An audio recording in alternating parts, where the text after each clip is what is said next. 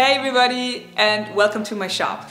Last week I started customizing my motorcycle, and my plan is to simply make the bike look more like my bike without going out to the shop and spending a bunch of money. I want to learn how to make all these things myself, and I don't have any experience customizing motorcycles. But that is no reason not to try it, so I started with the tank and with the seat. And so far, those two changes already made a big difference on how the bike looks. Now, this week, I want to tackle one of the, at least for me, most important features of a motorcycle, and that is the cargo rack. Because if I want to go on a weekend trip with my motorcycle, there's not a lot of storage room. So I want to have a rack that looks cool, but that also allows me to pack a bunch of stuff onto it. I looked at a couple solutions online and in stores, and to be honest, I couldn't really find anything that would fit my bike or that I would even like the aesthetic of. So I'm going to make one myself.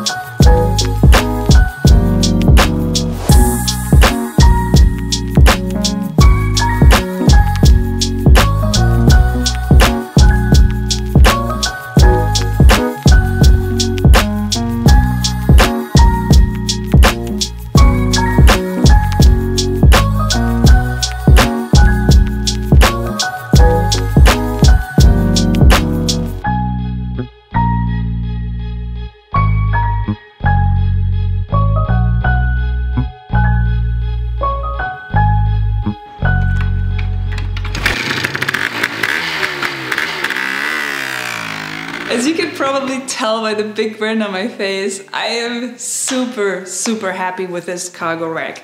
I think it fits the bike perfectly. It's also very practical without looking too practical. It's a cool balance between form and function, I think. And the best part is I made it out of this leftover piece of sheet metal that I had from an old project. I don't even know where it came from, but I didn't spend any money on it. And next week, I'm going to tackle another very important feature for my motorcycle, and that is a tool roll. I want to have tools with me on board, so in case my bike breaks down or in case I can help somebody else fix their bike or whatever. So I want to be prepared. So next week, I'm going to make a really cool tool, hopefully a really cool tool roll. I don't know, we will see. If you want to learn more about the partners, friends and sponsors that I work with, check the links in the description. There's a list of all the people who support my work, all the products that I use, and of all the friends that help me keep this going. But most of all, I want to thank you guys for watching. Subscribe to the channel if you don't want to miss the next tool roll video. And I will see you next week with a new video. Bye.